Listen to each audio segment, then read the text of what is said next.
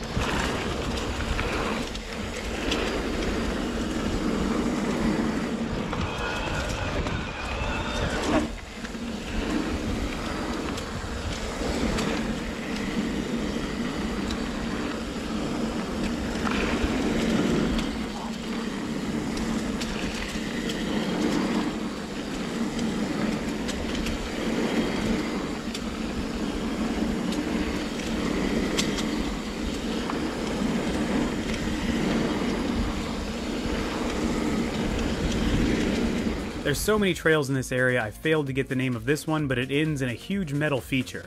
I've never seen anything like this. I wish I'd gone back and given it another try, but I ended up moving on.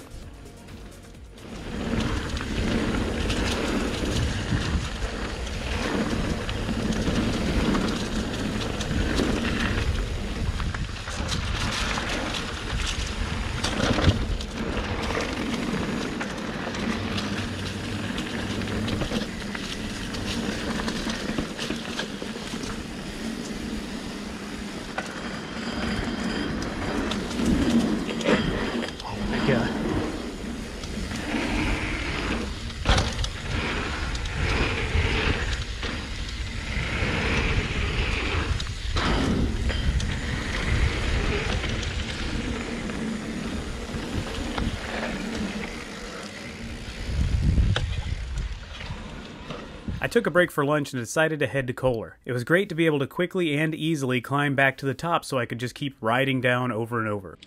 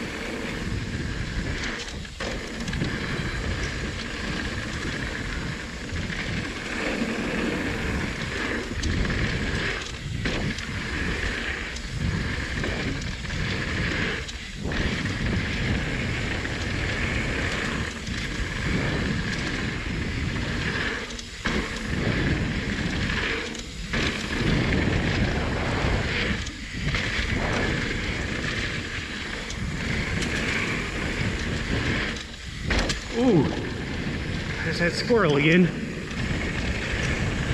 Whoa.